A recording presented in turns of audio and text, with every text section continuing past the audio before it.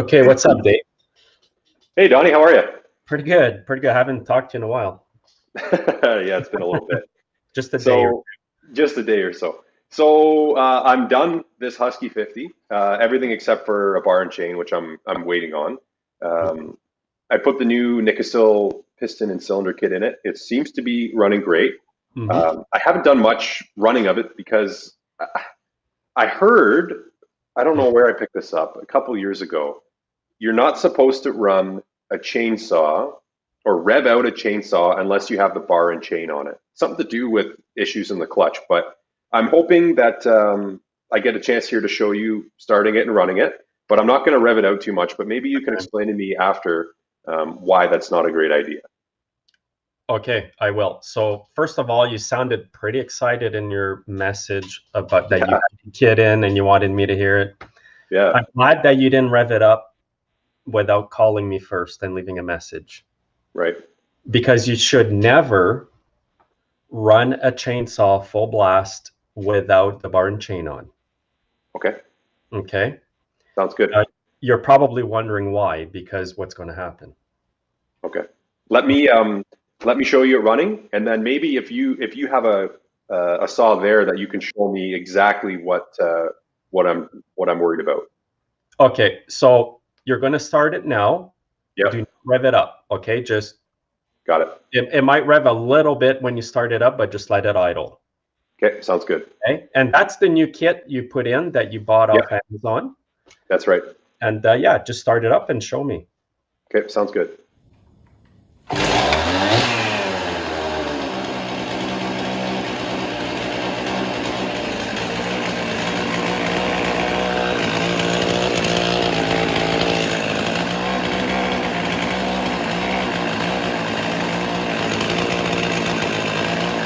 Okay, Dave, it runs super good. I'm glad you didn't rev it up. The reason you don't want to rev it up, and you'll see this in the clip right now that I've kind of made in the shop here for you to look at.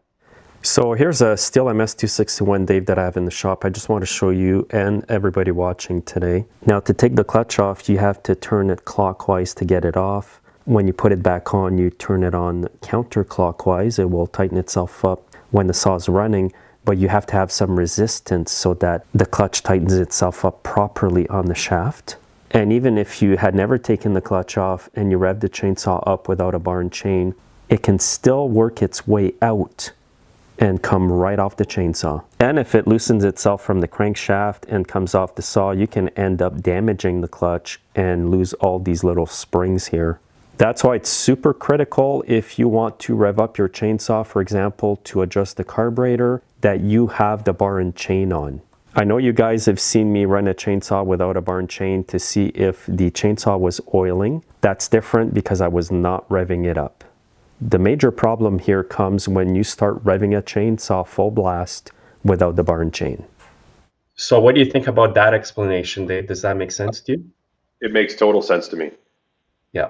Again, like I mentioned in the video clip you just saw, it's a left-handed thread on the clutch. So basically it's reverse threaded, if that makes it easier for some people to understand.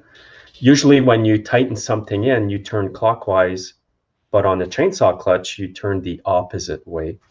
And the reason for that is so when it's running and it's got the bar and chain on, the clutch will tighten itself up. So you might ask, well, the clutch is threading on left-handed, so in reverse, you would think that even if there's no bar and chain, that it would tighten itself up. But it doesn't always do that. Now, if you've worked on your chainsaw, you've taken off the clutch, you've put it back on, and you go to start it without the bar and chain, it's even more prone to coming off the saw and flying into pieces because you've already had it off. Right. You might get away with it if the clutch has been on your chainsaw for 5-10 years and has never been taken off, but it's not worth the risk. And I don't mind telling my mistakes on YouTube here because I don't want you guys to make the same mistakes, especially you, Dave. One time when I started out, I had a small Echo chainsaw. I had just taken the clutch off to replace the sprocket or the sprocket drum. And I was a bit green. I started it up, and I think I had just put in a carb kit, and I thought I got to adjust the carburetor. I was revving it. Then all of a sudden, that clutch flew across the shop in Oh pieces. no. In pieces, man. If somebody was close by, they could have got hit in the face and the head anywhere with that clutch. The springs were off. Everything was gone. Okay. I don't want you guys to make that mistake. So that's the reason you don't want to rev up a chainsaw without any resistance on the clutch. Again, like I've mentioned, that resistance from the chain will help the clutch to tighten itself even further on the crankshaft. And as soon as you cut into wood, the resistance is even greater. Right. It's tighten up right away. Now you can probably get away like you just did in the video there. You started it, you just let it idle. That's probably not dangerous, but you have to be careful as well. Okay. Okay, always wear like safety glasses if you're not sure, or keep the cover on the clutch. Sounds good to me.